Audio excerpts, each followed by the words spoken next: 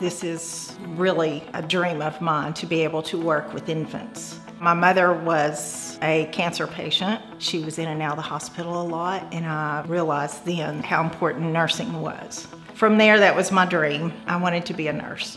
As a NICU nurse, I'm most proud of the way that I can interact with parents, and I get the trust and the confidence of the parents, and being trusted enough to take care of their baby, because that's one of the most precious things that they have.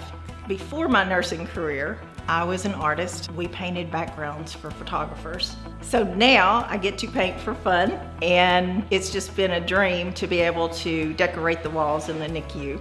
We all take part in keeping the NICU looking presentable, but to be able to add just a little extra and share the blessing that God gave me, that's a blessing to me.